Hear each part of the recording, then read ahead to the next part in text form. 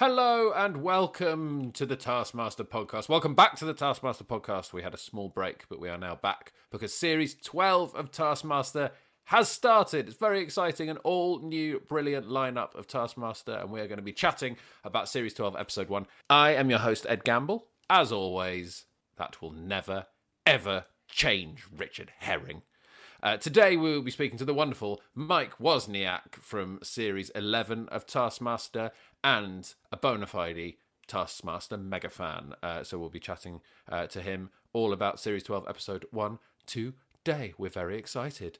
More exciting news, the brand new Taskmaster book, Bring Me the Head of the Taskmaster, is out now. You can go and buy it now. 101 next level tasks that will lead one lucky reader to some very special Taskmaster treasure. Are you up to the task? You can buy your copy now online or from your local bookshop. Go and get it. It's very, very exciting. But apart from that, just remember that Taskmaster new episodes are on Thursdays, 9 p.m. on Channel 4, and you can catch up on all 4 afterwards. And this podcast will be dropping, every week, straight after the episode is released, and we'll be picking apart the episodes with a special guest. So let's get on with it. Series 12, Episode 1, as told by myself, Ed Gamble, and Mike Wozniak. Mike Wozniak, welcome back to the Taskmaster Podcast. Hello, Ed. Thank you very much. Hello. How the devil are you? I'm very well, thank you, mate. It's lovely to see you. I saw you at my wedding last week, dancing up a storm. I busted out some pretty fresh moves. A couple of new ones that I thought I'd sample out, especially for you. That was my gift to you, was the gift of dance. I loved the gift of dance. It was wonderful. You're the only person who I'd accept the gift of dance from, I'd say. I think I came and grabbed you quite early in the evening to say, have you started dancing yet? And you said, it's coming. It's coming. You've got to build up a certain degree of pressure, basically. And I said, okay. And then I walked away, I came back, and I'd say 30 seconds later, you were flailing around. Yeah. Doing the full Wozniak dance move, which I've described before as one of those toys that you press the bottom of and then they go all wobbly. So, it was lovely to see. It's quite hard to do. It's a lot of pain the following day, but it does feel worth it. Yes. Well, that sums up your appearance on Taskmaster as well, I guess. You throw yourself into everything you do, and there's a lot of pain the next day. Most of my life is recovery period. Really. Yeah. Yeah. A few short, sharp bursts of activity. But it's worth it for those moments of exertion. And have a big lie down. Yeah. How's your lie down been since Taskmaster? How's the public reaction been since your appearance on Taskmaster? I get if it ever does come up, it tends to get personal quite quickly. I would say. If someone does approach me because they've watched the show and then it's not to say, hey, you can have a selfie. It's please tell me the current status of your anus is what comes out. You know, I mean, that is your often fault. Preceding hello. You know, I mean, it's straight. There's none of the niceties. It's straight down to brass tacks. Is it still a casserole down there? Lovely to meet you. Exactly. That's the order. That's the order of things. That's the order, yeah. Well, look, at least I've said hello first, and we've had a brief catch-up about dancing, etc. Yeah. And now I'd like to move on to the question, what's the current status of your anus? I would say it's moved on from its kind of chaotic jungle phase. Yeah. And it's closer to a sort of home county's flower bed, but not a very well maintained one, I would say. That's good. So at least we've moved it back to this country. Oh yeah, very much so. It's very not much. it's not tropical anymore. It's a temperate domestic anus. It wouldn't win any prizes, and when they come round to do Village of the Year, Mike Wozniak is not in bloom. No. The bees go straight past it. They've got no interest whatsoever. I think someone found a deflated football in there. It's one of those, basically. But no child soldiers could be hiding in there. And there's no chance. They've been flushed out. Yeah. They've been rehabilitated. I'm pleased to say. Oh, good. I'm so glad. I think that's the perfect answer, really, that it's not as bad as it was, but it's still bad enough to be humorous. No one wants a full recovery, do they? No one wants me to be fine, really. No. Yeah. No. The day you announce that everything's fine down there is the day everyone unfollows you on Twitter.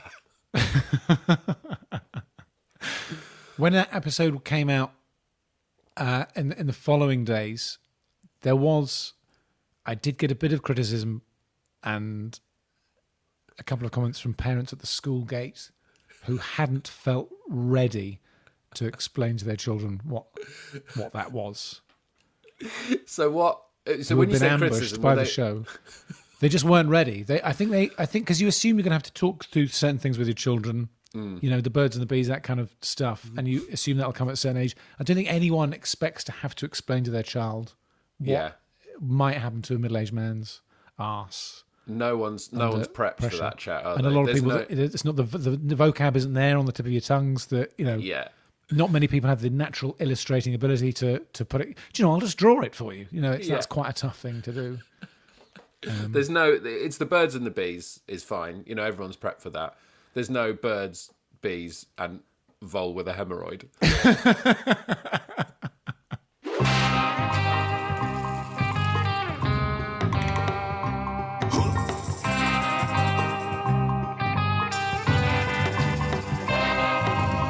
But we're not here to talk about your arse all day, Mike. No, thank God. We got a lot of emails about it. I requested emails for you. And as expected, the majority of the emails were about your arse. I feel like we've covered that topic now. The rest of the emails were about you being fit, which I'm not going to bring up because I don't enjoy talking about my friends being attractive because it makes me feel less attractive. Okay. We are here to talk, of course, about Series 12 of Taskmaster. Yeah. Is it a weird feeling, Mike, that you're no longer the fresh, hot new kid on the block? I'm yesterday's news. Yes. That's okay, I think. I think I'm at a point in my life where I don't imagine for a second that anyone is remotely interested in what I'm doing or what I have to say. So the sort of fleeting bit of interest, I'm over that. The fleeting bit of interest was more of an anomaly, really. So I have more excitement. Having been a long-term fan of the show itself, I'm more jonesing to get into the new series, I would say. Yeah. I'm just a little fanboy, really. That's the mode I'm in, mainly. There's certainly a couple of moments when having watched this first episode of, oh, golly, it'd be nice to have another go. Yeah. Most definitely. I won't deny it for a second. But I think that's the audience experience anyway, I think. I think it is the audience experience. I think you're right, but it is slightly different when you've done it yourself as well. It is that drug thing of you've had a taste. You also have a little bit of relief that you are not being subjected to the ticking clock anymore. Yeah. So you can watch these things at your leisure and think what you might do and how you might go about these things, but you don't have suddenly someone saying, you've got 10 seconds, go. Well, exactly, yeah. And I always thought before I did it, I would watch it and go, well, of course, do that. And because you've got the benefit of time and, you know, you think, you can think things through. And then obviously when I did it, I panicked most of the time. So I thought I would have more understanding when I watched other people do it, that I could go, well, of course they're panicking because of the time thing. But I've gone right back to being the smug guy, sat at home on the sofa being like, come on, guys. Zero empathy, despite being a battle-tested veteran. Exactly. Found no empathy whatsoever. Nope. Not at all. Just judgment. Boring. Yeah. Wrong. Rubbish idea. Think it through. And there's plenty of those moments. The balloon is there. There is the balloon. Idiot. It's right in the middle of the frame. Can't you see? It's right in the middle of the telly where I'm looking. Turn round, Victoria. Let's talk about the new lineup, because it is always exciting when there's a new lineup of Taskmaster announced, and I was very excited with this one specifically. I mean, let's go through it in seat order. Okay. Working from left to right as we're looking at it as viewers. Alan Davis, very exciting to see him on the show, Mike. Absolute delight. Big fan of the man and have been for a very long time. And I think that's particularly lush when you've got, because they're always very good at getting someone in there that you've known for a very, very long time. Yeah. And maybe you've seen them interviewed and you've seen them do this and that and you've seen them as themselves, but you haven't seen them in the Taskmaster house. Exactly. See how it all pans out. And I love what he's bringing to it already. I love it. Yeah, I mean, because he's got this lovely. It's coming across as there's a degree of comfort. He seems like a man who's got to a point in life where he's got he's got a very good body of work behind him. Yeah, we know he's funny. We know he's great, but he's got nothing to prove, and he's there on his own terms. I think someone like that. I don't think there's anyone in his life who could have forced him to have done it. I mean, Lee was forced into it by his children. That was an exception. But he had a good time. But I can't see that there's anyone who's made him. Oh, you really should do this show, because he doesn't. Yeah, he was very. Purely on his own terms. Yeah, I did a gig with Alan a while ago. I think when he was being asked to do it, and there are a couple of us there who had done it, and he was asking whether he should do it, but he seemed very laid back about it. Yeah, and he continues to be laid back. But I mean, Greg absolutely nails him to the wall in this episode. Greg always picks up on stuff pretty quickly and sort of establishes people's characters, but I think this is the quickest he's ever done it with all of them. Well, he goes in hard. I think with the older crowd, he himself is someone who has had moments of dwelling on the hopelessness of middle age.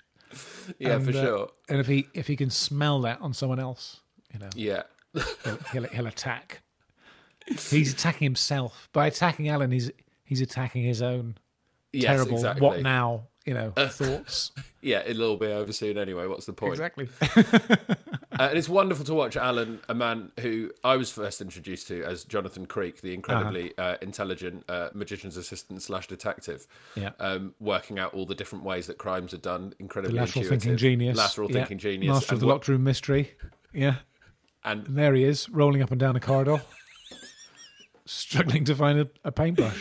Can't find a paintbrush. Oh, Jonathan. Jonathan Creek. Desiree Birch, great. A great choice for Taskmaster, I think, Desiree.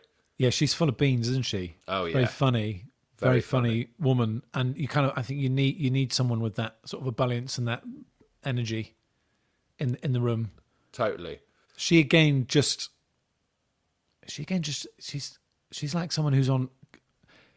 She's like someone who's on cracking form at a party, really. I'm not quite to the point where you wonder whether or not she realises that she's being filmed and it's part of a television show. She just seems very relaxed. They're all mostly there to have a good time. I think that's what's good about this lineup, even from the first episode, is they are all quite relaxed, but also trying their hardest, and they're there to have a good time. There's no sort of Ed Gamble style characters who, through their eyes, just scream, I need this to go well.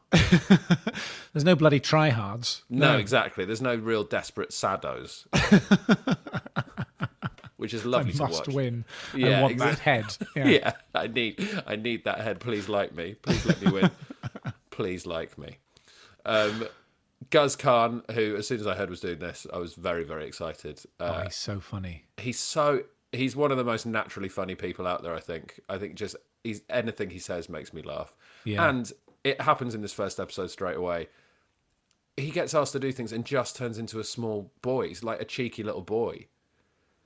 Yeah, which was slightly unexpected because I don't know him well. Our paths have crossed once or twice.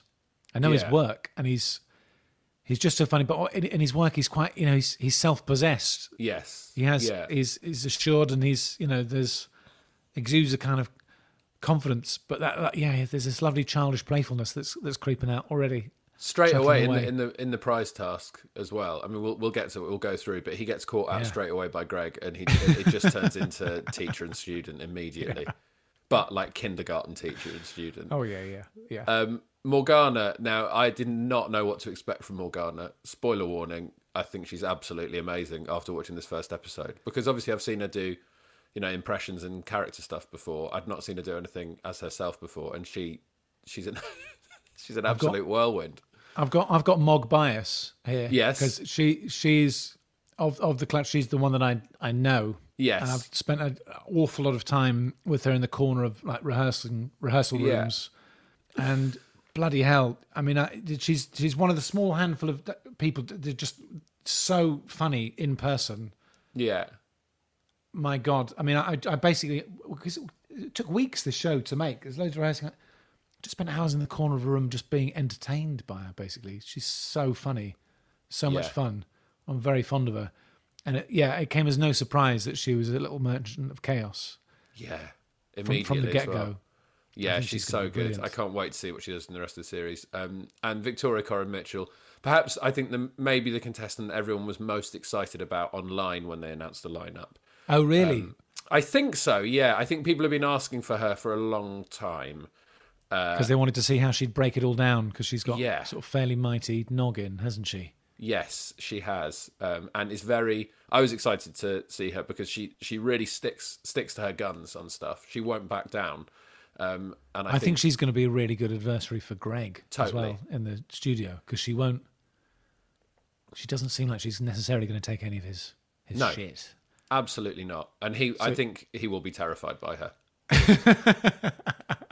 He's not terrified by many people, but I think he will be absolutely perplexed and baffled by things Victoria says. Yeah, because he'll go up against people. He's not shy of a bit of conflict. Oh, yeah. You know, like, say, with Jamali, go up against them. But eventually, I mean, that turned into a sort of, a beautiful budding Yes, exactly. There was respect by the there. end. But the thing is with, like, Jamali versus Greg, they're both sort of reaching for the same toolbox. Yeah. They've both got quick wit. They're both quite sort of masculine energies, I'd say. Yeah. I mean, Victoria's toolbox compared to Greg's toolbox is just, he opens it up and a fly comes out. Like, there's nothing. Victoria is going to run rings around him. Yeah. By comparison, his toolbox is, it's a little sort of child's, sort of 4-year-old's it's a play toy box from a cracker, with a couple of pieces missing because you got it from a charity shop and the spanner's broken. And over the years, the tools have fallen out.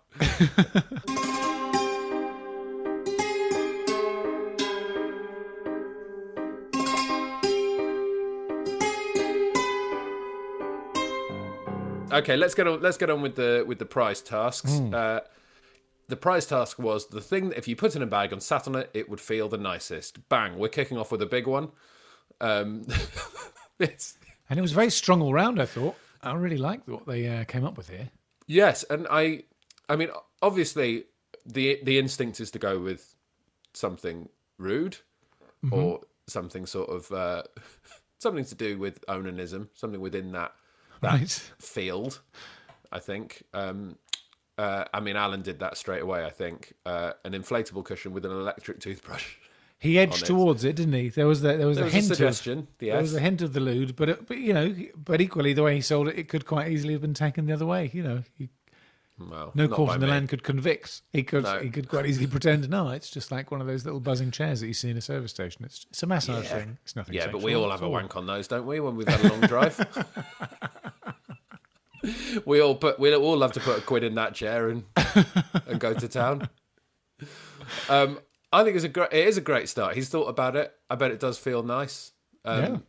He takes the piss out of Greg straight away. He goes straight in with the lip, and Greg seems to relax. I think it's fine. I think he seems to get away with it with Greg. What did he say that was lippy? I'm trying to remember what he said that was lippy. I think Greg questioned him on it, and he just went, "No, come on, mate, think it through." He was God, he asked him about the orientation of the toothbrush. Didn't he? Yeah. Well, obviously, sideways or lengthways. Yeah.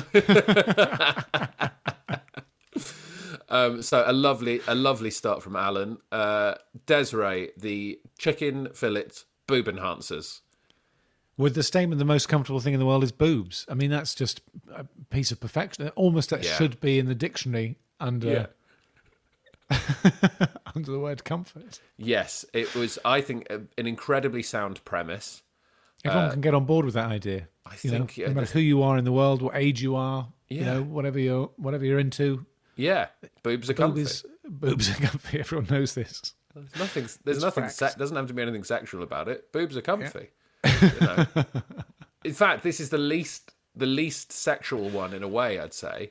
Oh, she takes the sex right out of it by then presenting us with a sort of bag of sort of weird sort of rubber chicken fillets. So this is my issue with it.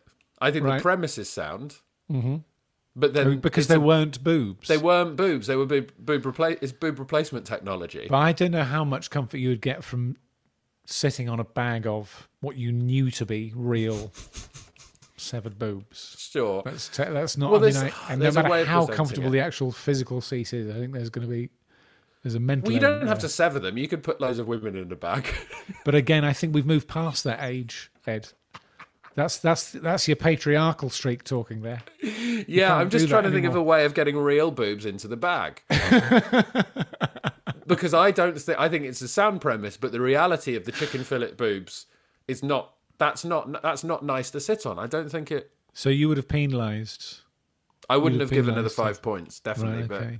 But I would have maybe given her 3 for a solid. But all Greg heard premise. was the word boobs, and he was like, "We've got a winner here." Yeah, he glazed over at that point. Didn't he? Listening to anything else anyone is saying for the rest of the round. Yeah, but it was a good start. It shows that Desiree is thinking about it. She's attacking it from the right angles. Yeah. Guz brought a chair in a bag. Huge fan which did make me laugh. Yeah. And then I saw the picture of the chair, and it was clearly just the chair from there, and possibly he'd forgotten that he was supposed to do a task or. Yes, I mean, he'd probably not answered the emails. They'd probably been pursuing him for a number of weeks. Which and makes then me wonder what else is going to happen in the future tasks he's had to bring in. Yeah. How else is he going to use that chair? But this is the point Greg challenged him and said, tell me the truth. Did you just panic and say that chair's going to go in the bag? And he fessed up. There would have been other contestants who would have argued the toss at this point. Yeah. I think, but Greg went full teacher, didn't he? I think Sarah Kendall, for example, she would have argued the toss. And she would have tried to defend the position, and but Guz just, and Sarah won. Maybe that's what you've got to do. Maybe. I hate to call it this early, but maybe Guz isn't a victor in this scenario. Bearing in mind he's kicking off his Taskmaster campaign with a chair in a bag. Morgana. I'm happy to say categorically on the record. Yeah. Guz is going to be glorious, but he's not going to win. He's not going to win. Yeah. Morgana brought in a washing machine on the spin cycle. I like this very much. So we've got another perv on our hands. Yeah. Yes, I like this. I like the way she sold it. Yeah. Having never, like I say, never really sort of interacted with Morgana or seen her do anything as herself, immediately the way she presents things I'm on board with in the studio, quite sort of soft and she gentle the way she presents it, but with authority as well. Oh, there's authority, when he picked her up on, well, how long are you going, 5 to 10? she knew the answer, that would do. She knows. I'd like to pick you up on the way you delivered that. It wasn't 5 to 10. It was 5-10. It made me laugh so much. No one's ever said it like that before. 5-10.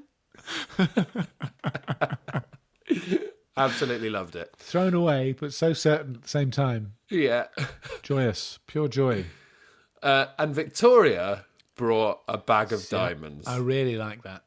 This is great. I really like that idea. I thought that was really nice. She's thought that through. She's thought that through. My God, yes, of course. Even if they're digging into your butt. I mean, the level of comfort of long-term. I could travel for hours in that way. Just yeah. Big bag of diamonds under you. I really liked it, and I think that's exactly what people are excited about Victoria for. Yeah, is doing things in quite a clever, logical way, but tripping everyone else up. And no one else thought to do this. No. And then even when Greg said, "Oh, so you've got a big bag of diamonds, have you? That you brought in?" And then there's just no bullshit from her. No, of course I haven't. At the point when other people might cower, or bluff. Yeah. Try and pretend that they have done it. Say there's been a problem. Something got lost on the way to the studio. No, just shoots the man down. shoots down the Taskmaster. So I had issues with the scoring on this one immediately. I mean, because there weren't real boobs in the bag. I don't think it deserved the 5 points. I thought Victoria's was really clever. Yeah. I felt like that deserved the 5 points just for how clever it was. Personally, the others perhaps scored correctly. I probably would have been with you on that. I probably also would have scored Morgana higher. Yes. As well. Yeah. But as we've discussed previously, Ed, the scores, of course, are really a complete irrelevance. Yes. You keep saying this. You don't believe me? Well, it does undermine the podcast somewhat. And your world view. And my world view. Yeah. All right. I won't say that again. I'll play the game. What have you brought in? I brought in a spinning washing machine, but it's got to be on spin, not just any old washing machine, but it's got to be, you know, on vibrate for the last bit. And we can see it spinning right now, Greg. Okay. See, there it goes. That's gonna. Yeah. I've got one. Same vibe. Same vibe. Same a little bit vibe. less subtle, I think, Morgana, but there you are. I put it to you. It's a hugely uncomfortable seat. I just think it's a bit like. I mean, I'm not saying I want to spend all night on it, but How long do you want to spend on it? 5, 10. I think it's going to give me bum problems. Do you really think? I think it's going to tighten everything up. It isn't. I think it's going to do the opposite. I think it's going to work things out that I wouldn't want worked. So, task 1. Oh, straight out of the gates with this. Lovely. Straight out the gates. I love it. Strike Alex with the ball. Alex may not run, hide, or leave the Taskmaster grounds. Fastest wins. It's high energy. Big It's time big. high energy. And yes, you would think for most high energy, but then you've got Alan. Alan... apparently looking for a man in a cupboard, and then no, Yeah. he's after a little snack, isn't he? Quick check in the cupboard, sees the snacks, can't wait to get stuck in. Reminiscent of Series 9, the series I was on, the team task with Joe Brown and David Baddiel, where they were on a sort of choose your own adventure task around the house, and they stopped for a cup of tea. And a little sandwich. It was lovely to watch. I love those two so much. Yep. And Alan has very much the same energy there, except there's no one there egging him on to do that. He just stops for a snack and immediately establishes himself as a tired old man. But also a champion in his own right, I think. You know, Yeah. He's a champion to his own... no one's the boss of that man. To his own values, yeah. He's in a race against time, and he stops for a snack. No one... I mean, it's the ultimate status move. Yeah. Right there. It's perfect. Amazing. I mean, basically, they established very quickly at the top that putting a camera just hovering above someone's face is always funny, no matter whose face it is. Helmets are funny as well. Helmets are funny. The combination of the two. Lovely. Yeah. Yeah, I mean, there's no way of looking cool or sexy with a camera position just there above your face, is there? Everyone looks hilarious. So, yeah, as we say, Alan really took his time. He managed to get to Alex in 10 minutes, 22 seconds. As I was watching this, my first thought was, first thing you do, you got to screw up the task and that's your ball, right? Oh, nice. That's quite tasty. I wouldn't have thought of that.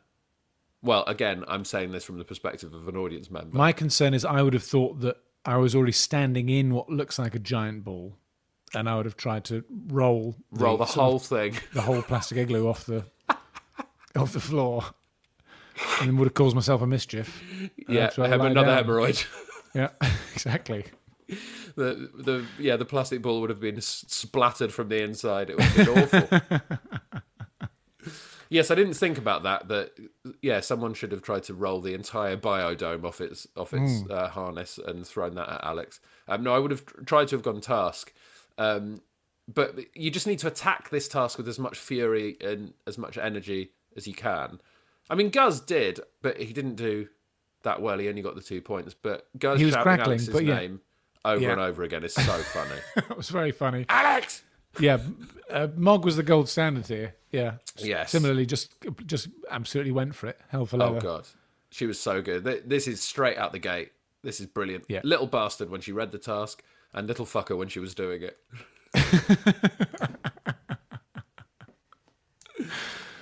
And a bonus point for that. She looked like she's chased a man before, chased them down, taken them down, you know? God, yeah. The bin was genius, putting the bin in front of the... That was a lovely touch. Yeah. Yeah, which great. Slowed him right down. And he's not an aggressive man. No. As our little Alex. So he's not going to... If that was Greg she was chasing, then I think he would have just kicked his way clean through it, probably killing a sound recordist in the same incident. I mean, it says a lot about me. Gingerly goes past the thing. Yeah, just sort of scoots around it. And that was his downfall there. It says a lot about me that when she put that bin out, I was like, I hope he trips over it. I hope he doesn't see it and he trips over it. If there's a serious accident. Yeah, I hope he really hurts himself. Maybe there could be a crossover episode with 999 with Michael Burke. That would be amazing, wouldn't it? Brilliant. I hope this is the first and last episode of this series. Because Alex gets so badly injured. Yeah, she was absolutely amazing. Great performance from Desiree as well. Again, we've got a real contender there. I think this first task marks Morgana and Desiree out as proper contenders for this series. Yeah. And Victoria, the first we had Victoria being very interesting and funny in the task they bring in, but this one was the first time where she's had a little bit of a moment rereading the rules and going, hang on. He's hiding, or is he hiding? Or he seems to think it's moving. Okay, right, okay. You could see something you could see the synapses crackling away, going, right, okay, touche, young man, okay. I see your filthy little rules. But that is interesting. Yeah. The definition of hiding. Because, Alex makes the good point that he says he's not hiding because all he did was go to a different place. But if you are going to a different place with the express intention of not being detected by the person who is looking for you, surely that is hiding, isn't it? Well, I think you could argue that very strongly. But yes, and Alex knows that as well as anyone. Yeah, and Alex is quite happy to allow people to be infuriated by exactly that. Yeah, even though he might get in trouble with Greg for it. Yeah, and even though he might get in trouble with whichever of the contestants is a bit more analytical. I'll tell you what would have happened if I was doing this task. I would have pitched that argument to them in the studio for about 10 minutes. I would have shouted at them and said, well, he was hiding because he left an area with the express intention of not being seen by me and not being found by me. So that you'd have found legal precedents. From various 10 to 15 minutes shouting and screaming while they just stared at me. And then that would have all been taken out in the edit. Yeah, so that's what would have happened. It would have just looked like you'd said nothing. Yeah. I just rolled over like a pathetic worm. Victoria instantly looked about 7 as well. Her and Guz. She just, as soon as she put that helmet on and she had to go and find a ball, she looked so like a little girl. Yeah. And then throws the ball. She even evoked sort of her previous sort of school. I think she said something like, I haven't done this much exercise in school. Yeah, exactly. Yeah, she went wondered right if back there were there. some sort of dark memories of cross country, freezing cold legs and muddy knees. What made me laugh the most is she finally found a ball, missed him, and then apologised. Sorry.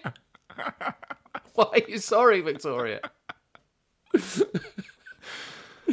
You didn't hit a man with a ball. She'd committed an aggressive act. Yeah. I don't know what came over me. She was appalled by what she'd already become.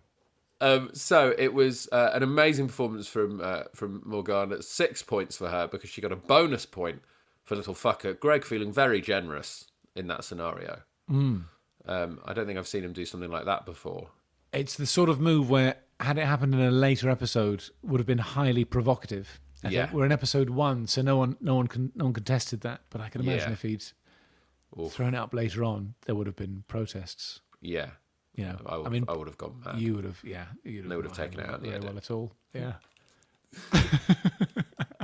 Desiree 4 points, Victoria 3 points, Guz 2 points, Alan 1 point, and he does not care. He's going to be fine. Yeah, he'll be all right. He's got a tuna pasta bacon in the oven when he gets home. Definitely. He'll be all right. That's exactly what he's got in the oven. Alex! Yeah? Alex! Yeah? Alex! Yeah? Alex!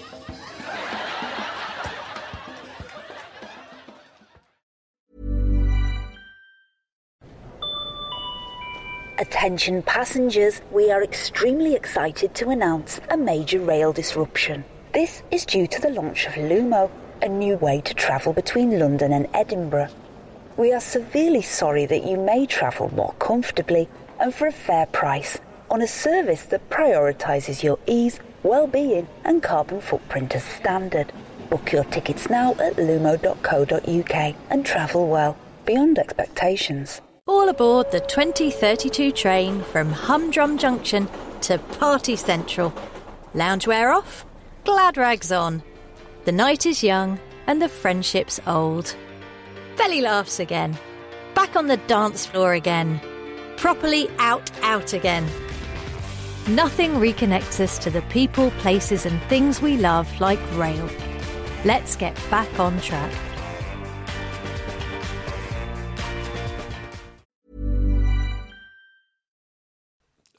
Task 2. Straight in with a portrait task. Paint the most flattering picture of the Taskmaster in action on the canvas in the lab. The canvas will either be 6 inches or 6 feet above you. You must lie flat on your back on the creeper at all times. You have 10 minutes. You must tell Alex if you want the canvas to be 6 inches or 6 feet above you in the next 10 seconds. Great. A really good portrait task, I think. The choice... These are ones that I really enjoy watching. Any sort of arts and crafts thing always made me feel sick with dread because I have no ability. But watching them, I love. Watching them. And the choice of the 6 inches, 6 feet thing. Great. I mean, poor Victoria there, because she's clearly analytical. Yeah. But the trouble is, if you're analytical, there's 2 problems being analytical in Taskmaster. One is analytical thinkers are used to having time to analyse. You don't have that here. They're also used to having any sort of usable information to analyse. And also, if there's a choice... neither here. So if there's a choice, with a choice, she knows there's some significance to it. Yeah. She can't work out what it is. She knows there's a catch somewhere. It turns out it is just, it's just really high. It's just ludicrous. It's just too high. It's too high. There might be some holes somewhere, but you're going to have difficulty finding them. It's difficult to analyse something when the person writing the choice had no real answer to it. So there's no analytical thinking really gone into the writing of the task. Alex has just gone, well, let's see what they pick and let's see what they come probably out look with. Quite stupid doing this. Yeah, probably look quite stupid. So this one's in. Yeah. So Victoria said 6 feet. Morgana, Desiree and Guz went with 6 inches. And Alan, as Greg pointed out, went with 6 feet. But I think that's because that was the option he could remember. Oh, yeah, completely arbitrary. Yeah. Doesn't matter either way. Yeah. 6 feet, what? I wasn't listening. I'll say 6 feet. I can't remember what. Yeah. So, sandwich? I don't know. Okay, 6 feet. I'll go for the big one. Sounds good. But then he did a magnificent job. I loved his painting. Yeah. Alan's was great. It was a lovely interpretation of Greg. They had to go with flattering. I think that's the sort of thing that Greg is flattered by. Because he looked quite scary, quite resplendent. He looked like he's in a character from the West End production of The Lion King. Right, yeah. Sort of one of the bad an interpretation of a jungle animal. Yeah, on fire. Yeah. It was lovely. I thought that was magnificent. I think Alan's relaxed nature, sort of saved him here because he wasn't, probably wasn't particularly conscious of the ticking clock. Just thought, I've got to paint a thing. Well, it does come out. He does come out with, I think, the quote of the episode, which is 10 seconds to give a man a soul. Which is just so lovely, and I think he managed it. He got that soul. Yeah, he really did. That was complete. That was triumphant. The 6 inches all did okay. I mean, Guz made the great choice to not use a brush. I think that was the key. There was to use the finger and stay very calm. And I think that came out looking pretty well. Made the choice of giving Greg a big reefer. Which is interesting, as if it could be misinterpreted.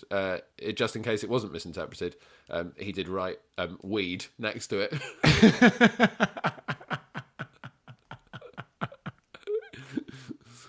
Yeah, he did a good job.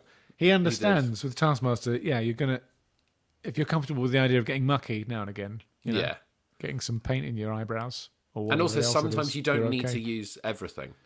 If there's a lot of stuff around, there's a lot of stuff in that house. You don't need to use everything. You'll get yourself in a little pickle. So just using the finger, I think, was a great choice, and it came out. Make a choice, stick to it. Yeah, exactly. Desiree, and another interesting to bring in the myth of Narcissus. Oh, this was the Narcissus one, of course. Yes, in the studio. Yeah, she showed that she had some pretty sweet bullshit skills. Yeah, which I was quite excited about. Because I mean, that's the sort of thing that could be readily deployed throughout the series. Totally. And could be the sort of thing that will at times really wind up the Taskmaster. Yes. Sometimes he'll buy it, sometimes he won't. But I sort of lusting after moments when it might really trigger him, and set him off. I would like to see how a conflict between those two went. I mean, Desiree's got him handled. I suspect so. And I think that's why I want it, because I think I'd like to see that. I mean, with Desiree and Victoria... This could be the first series where he truly gets his arse handed to him. Yes, I think it is. But also, that makes me fear for Alan, because I think he's going to take out a lot of frustrations on Alan. Yeah. Alan's just going to end up a husk by the end. But then he might try, and Alan doesn't care, so he's not going to get anything back from that. Maybe it's Guz he's in the firing line. But Desiree's myth of Narcissus was lovely and really shook Victoria when she had to talk about hers. I don't think Victoria was expecting such a highbrow lineup. Let's talk about Morgana's quickly before we get to Victoria. I mean, Morgana's was dreadful. What was Morgana's? Well, it was supposed to be Greg playing football and scoring a goal. Oh, it was the football one, yeah. But he sort of looked like a tribal mask, and then it was sort of... It was bad. It was piss poor. Yeah.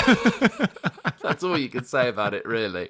Luckily, she got that bonus point. I think if she had called Alex a little fucker while she was doing it, I'm sure that would have been way better. It was piss poor, but I had great sympathy with that, because if I had been in the same situation, then there's no way I would have been able to offer anything other than something piss poor. Yeah. Totally rudimentary, basic kind of stickman level.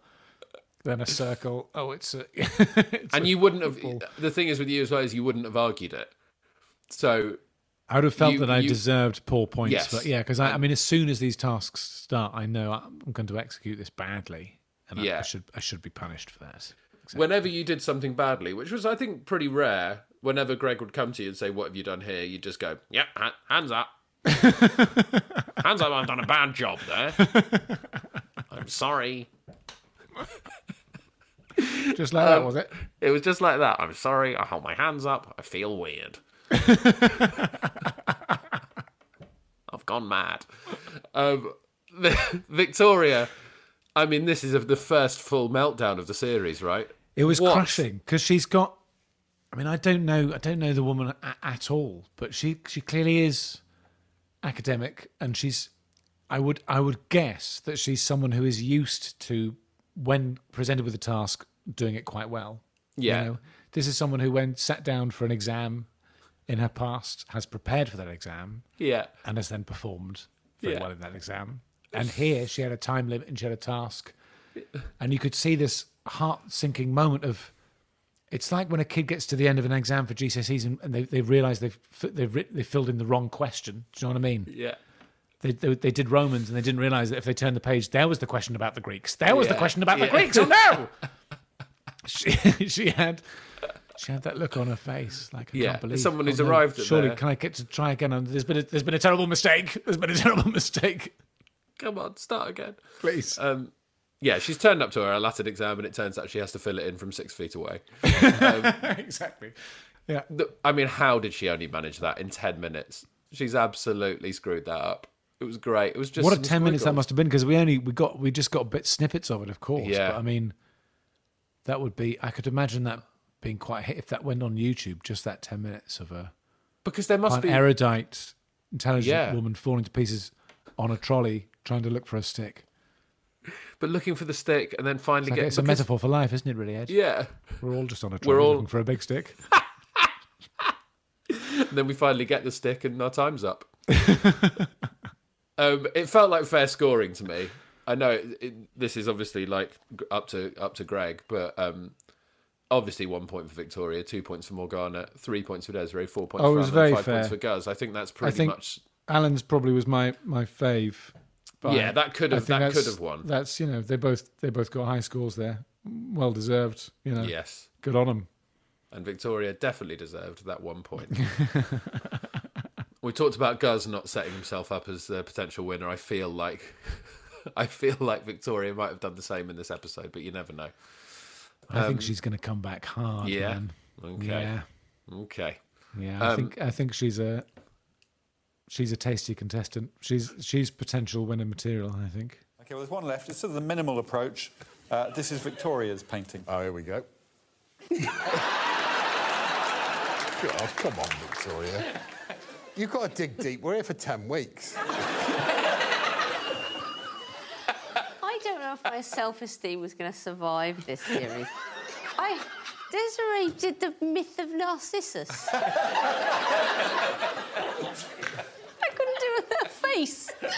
not be more like me if you'd just fallen into it. Task 3, pop the balloon. Oh, I love this. This was so good. Pure joy. You must stay behind the rope at all times. You must not move the rope. You may buy the tools you need with time. Fastest wins. Time starts when Alex has shown his tool shop. And obviously we've got stones and a slingshot. There's forks. There's darts. Free rubber ducks. ducks. Free ducks, of course. And the portcullis scissors, which are 8 minutes. So that's the big decision, really, isn't it? Do you just go straight in with the scissors? Which I think it emerged was probably the right thing to do. Yeah, and there we go. Alan, reached a point in life where he knows himself. Yeah. Right? I mean, it's a hugely powerful tool in life to know your strengths and indeed your shortcomings. And he knows, probably, inherently, that he's not very good at throwing forks at a balloon from a distance of 8 feet or whatever the distance was. He did that in an episode of Jonathan Creek, of course. Exactly, he's covered it. Yeah, they had to get a stuntman in. It was very expensive. It delayed filming by a full day. The fork and the balloon. Again. Yeah. He missed the balloon and the fork stuck in Caroline Quentin's head. And from that moment on, he said, I'm not doing it. We don't know what immediately preceded it. It may, because you wait around between tasks, it may be that immediately before they called him for the task, he just made himself a lovely cup of lapsang souchong. We don't know. He was worried about that getting cold. It doesn't revive very well in the microwave, so maybe he thought, I'll tell you what, I'll just snip this, I'll get this one out of the way, and then I'll go and have a lovely cup of tea. Off we go. And out. I loved it. But he enjoyed it as well. I think that's part of the magnificence of the man already. He loved it. He didn't do that. It didn't seem like he did that to win the task. It didn't seem calculated or bloodless. Yeah. He just thought, well, I'll get this out of the way, but this does look quite fun, doesn't it? Snipping a thing with a big pair of scissors. Oh, thank you. I really enjoyed that. Off it goes. Very Happy. frustrating, though, to watch Alan pick up the big scissors in a timed task and then spend approximately a minute just chopping the air and having a go with the scissors before Well, that's he what I used them. mean. If you'd done that, if you'd made that choice, you'd have picked up those scissors and in a single movement, you'd have picked them up and snipped the string and probably taken a chunk off Alex at the same time. Yeah, stabbed Alex to death. Yeah, that would have been... But yeah, just having a go with the scissors. Yeah, he wanted to get the feel of them, get the weight of them, wandered about, turned in a full circle at some point for some reason. So what should have been 8 minutes, 1 second was 9 minutes because he wanted to get a feel for the motion of the scissors. Yeah. Extremely frustrating. He may be, perhaps he's the least competitive creature to ever step into the Taskmaster house. I think that's possibly true. Victoria uses the darts, but gets her eye in with the ducks. I thought was quite clever. I don't know. She sort of came alive on this, I think. Like when she had to choose the thing and she was like going back to the shop and she was really excited. I think that's the gambler in her coming out. That felt like, because obviously she's... It was a gambler, but also I think there was a bit of inner child there that enjoyed playing shops. Yeah. And I think she and Alex, they both look like two people who are really enjoying playing a game of shops. Yeah, definitely. It's quite a sweet moment there. Yeah. I think she also got the sense she had some respect for the task. The idea of time as currency. Yeah. She seemed happy there. And yeah, she didn't seem to mind chucking some stuff. I think we're going to see... She got it, didn't she? She got the dart. She got it. She did. It was so satisfying to watch. Yeah. And in slow motion as well, the water just holding in the air. It's a beauty, yeah. She was jubilant afterwards. Yeah. So she should have been. Yeah. I think we're going to see her introducing a few more things like this on Only Connect. A few more water-filled balloons. Yeah. I think scissors. When people pick the Griffin question or whatever it is, I don't really concentrate when it's on because I'm not good at it. Just start throwing rubber ducks in them. Yeah. She's got her eye in now. See how well they can think when they're having red ducks pelted at their forehead. Yeah. Yeah, I'd watch that. A great job from her. So I think you're right. I think she's possibly more of a competitor than she revealed so far in the episode. Guz, absolutely hilarious in this again. Pretty much has a go with everything. And I think maybe another highlight of the episode was the slingshot breaking. Oh, God. Snapping into his face. It doesn't seem so far that Guz is someone who has copious amounts of luck on his side. generally speaking, I would say. No, he's got the energy, and he's funny and he's intelligent, but maybe he's just going to get hamstrung by just being an unlucky sod. I think the universe knows that Guz is at his funniest when things are going slightly wrong. Maybe that's what it is, yeah. So, yeah, when he's just exclaiming and really pissed off, I think he's so funny. Firing things at a balloon that will not burst, even though it definitely should burst. Right? Because that was pretty good, getting this, shooting the slingshot with a pebble and it hitting the balloon. I was like, I couldn't aim like that. That's Dennis the Menace level. And it didn't burst at all. But the thing is, I mean, again, that's the definition of madness, isn't it? To keep going with that, to keep firing stone after stone, even though you know it's not going to penetrate the balloon. You've basically, in this, you've got to go darts or you've got to go scissors straight away. You've got to be good at darts or you've got to do what Alan did and use the scissors. It looks like it, doesn't it? Yeah. But even the darts didn't always work. I feel like a dart bounced off. Someone had a darts bounce off, didn't they? Well, it's unfair. It's very unfair. I mean, Morgana used the darts. Ducks. People using the ducks are insane. That's madness to try and use a duck. And I think you said that I think Victoria used it as a kind of a sort of pathfinder, But did she actually, or was that her I don't know, afterwards? because I think throwing a duck feels quite different to throwing a dart, doesn't it? Yeah. I mean, even if you're throwing at the same thing, it's quite... Yeah. Darts players tend to use darts to practice. Well, exactly. Yeah. As far as I understand, yes. They don't go, I'm going to get my eye in with a rubber duck. Yeah. Again, Morgana went for the scissors eventually, but it racked up 56 minutes on the clock for her. Yeah, there was absolute chaos before then. Yeah, total chaos. Yes. Desiree had the interesting technique of using literally everything. Yeah. She eclipsed Morgana's chaos. Bucket of forks. A bucket so of pleased forks. to see a bucket of forks. I love a bucket of forks. Just going... I mean, they definitely had to go and get more forks. Just saying, how many forks do you have? Bring me that bucket of forks. That'll cost you an hour. Yep, let's do it. And she knew the forks didn't work at that point, so she truly lost it. She completely lost it. Multiple forks thrown at the same time, just in case that was the problem. Yeah. And it was the increasingly exasperated ding-dongs, because she'd established the rhythm that she was going to say ding-dong every time she walked through the shop door. And by the end, it's going, ding-dong! She also was quite enjoying playing a game of shops, I thought. I think so, yeah. I think so. Just using everything, absolutely incredible. And then the final insult, using the scissors, and the portcullis not coming down immediately. And Alex just losing it laughing. There's multiple times in this task where Alex either does the clipboard face cover, which is, if you see that during a task, you know you're doing very badly. Yeah.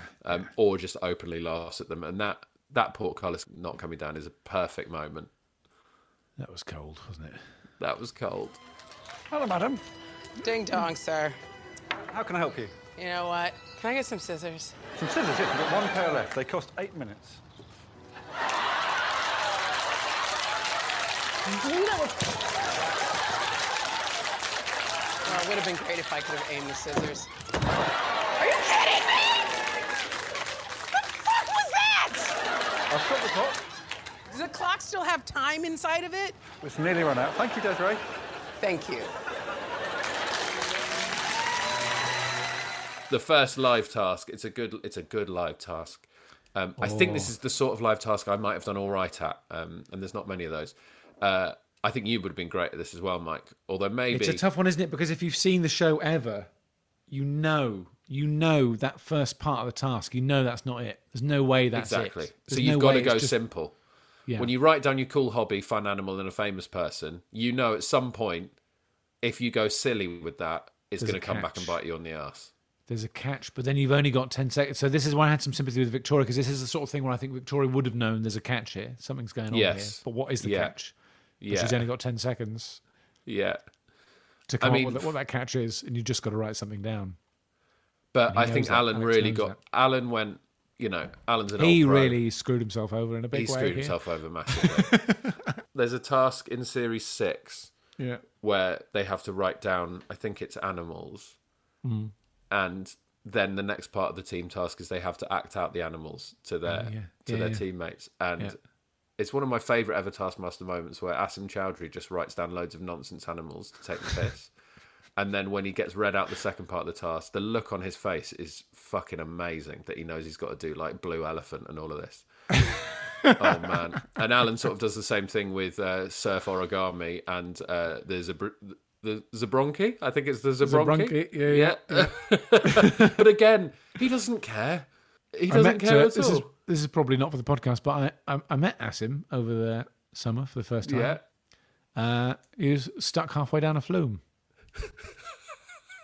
It was in... I beg your pardon? It was in South Devon, a place called Paynton, where someone has had the genius idea to have a swimming pool, but not to get rid of the swimming pool and just have the flumes. It's just flumes. Yeah. So it's a smash hit with the kids. And in one of these, they're these big old ones where you have to go down on a rubber ring, and there's these little sort of little pools halfway through where you stop in a little pool and then you go down the next bit of the flume. Yeah. And I was halfway down in one of these splash pools, and who was there? Who'd lost his ring and therefore wasn't quite sure how to get down the rest of the flume? It's only Taskmaster's Asim Chowdhury. We've never met before. Did you say hello? Yeah, of course we said hello. We had a nice little chat. I still have my rubber ring though. Yeah. So I was able to, eventually by the end of the chat I was able to leave and join my family. He was stuck there. Oh, he's still there. Poor Asim. He could be. Well, you say that's not for the podcast. That's my first note is that absolutely is for the podcast. And hopefully we can have him on this podcast and I'll ask him exactly. I'll say, where did you first meet Mike Wozniak? How we got out. Yeah. Oh, no, he'll be doing it, I'd imagine, he'll on be doing Zoom it from the splash from pool. Splashdown Paynton. Yeah. Coming live from the flumes. They're closed for the winter now, so it's a little chilly. I think Morgana was at an advantage here because I think she's a very strong performer. Oh, man, yeah. She's amazing, yeah. She can do anything. Yeah, she can strike poses, voice-wise, physically. Yeah. Gets her Cheryl Cole in straight away, and she loves it. Do you know what I mean? Yeah, So she's completely in her element. Victoria and Alan. I think this is as I expect it to come out. 1 point for Victoria, 1 point for Alan. She also completely screwed herself, but not in the same way. Alan's just mucking about, right? He's mucking about, Alan and he gives himself a Zabrunki or whatever it is, and surf Gami, which is very funny, but he's completely stuffed and doesn't mind. And the nation is happy. Tony Hart, I think, was his celebrity, wasn't Yes, Tony Hart, yes. Of course. Victoria screws herself over in a different way by choosing John Craven. Tony Hart and John Craven. They are both celebrities that Greg will be familiar with. There'll be huge swathes of the Taskmaster public. Yeah. Be like, who and who? Guz absolutely nailed it with his celebrity. Yeah, he did pick the perfect, one of the only celebrities to have a silhouette, a proper silhouette. And one of the only that you could put that in any game show, any quiz show, any task show, any contest in the world. And everyone knows what the answer is. It's really only Jesus or Hitler, isn't it? Those are the only two choices for that. Yeah. I wonder if they had to stop the show and ask someone to pick something different. It would have done if I was on.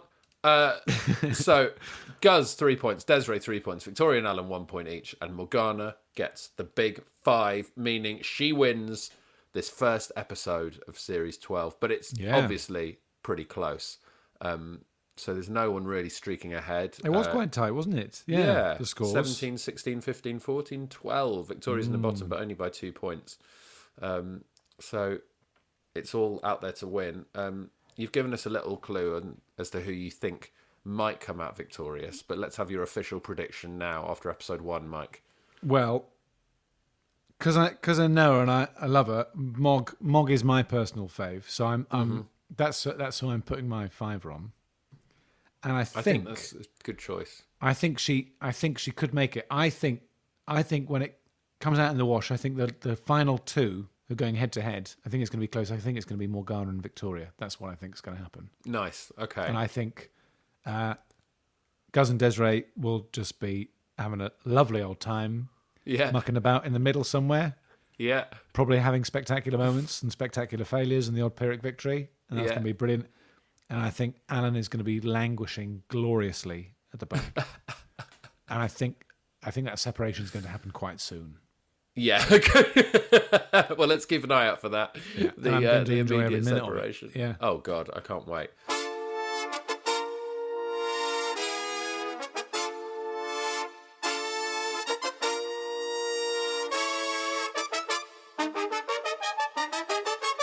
We've got some emails here, Mike. Okay. This was a great question, I thought, actually, and one that I might actually take this question as like as a bit of a template and ask all our guests this. Hi Ed, I hope you're doing great. Could you please ask Mike the following question? If you were the Taskmaster, Mike, who would be your little Alex Horne? And you cannot say Alex Horne. Thanks for a great podcast. Have a lovely day. Your Czech fan, Blanca. Thanks, Blanca. Oh. I think that's a very hard question. It's a very, very good question.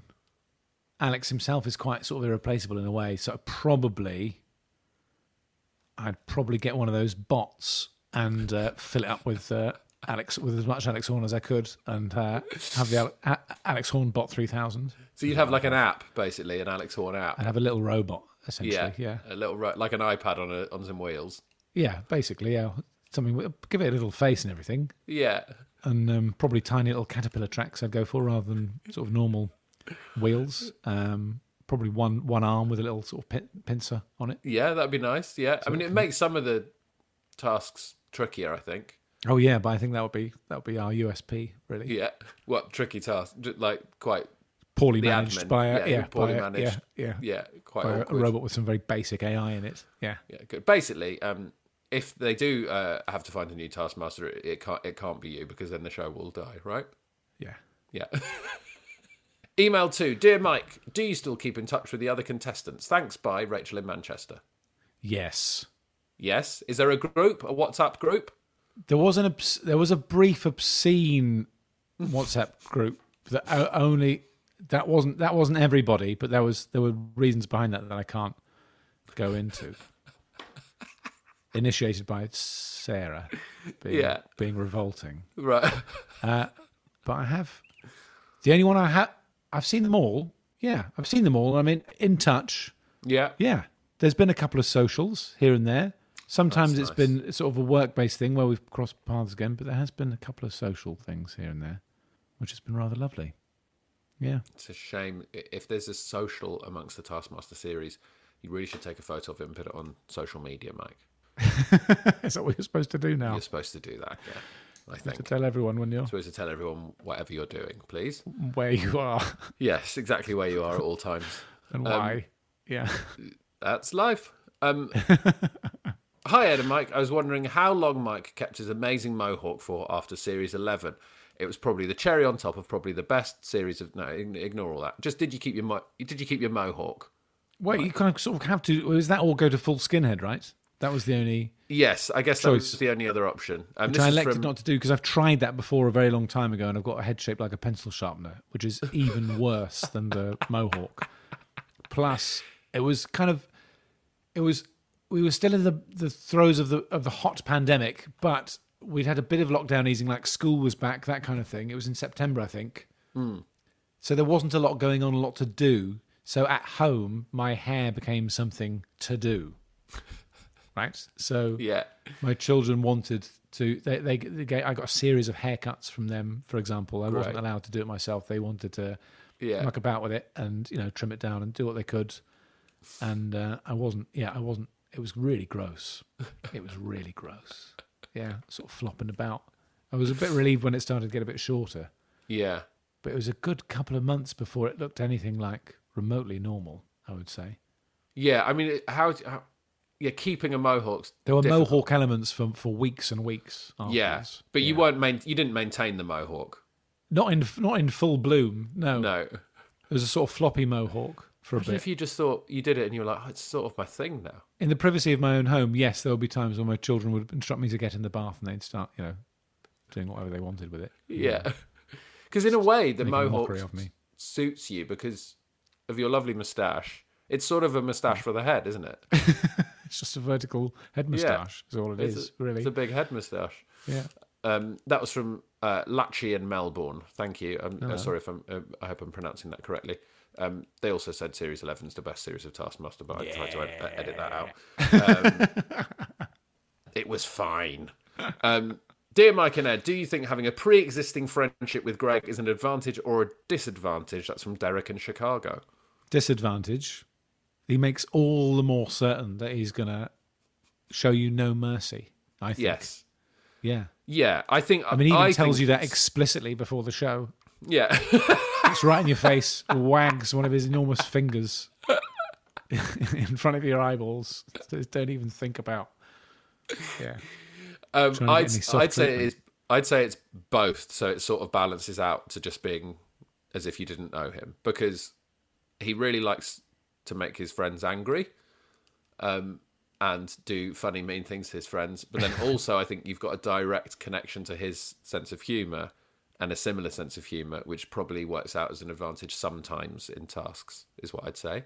There is also that knowing him ahead of time, I think, made me more likely to be singled out for the solo task of my series. Yes.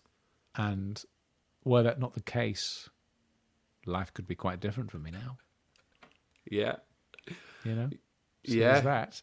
You've got, I mean, who would have known, Mike, I'm a that changed man. Took you up to the next level of fame in your career would be you blowing a grape out of your ass trying to fart on a private jet.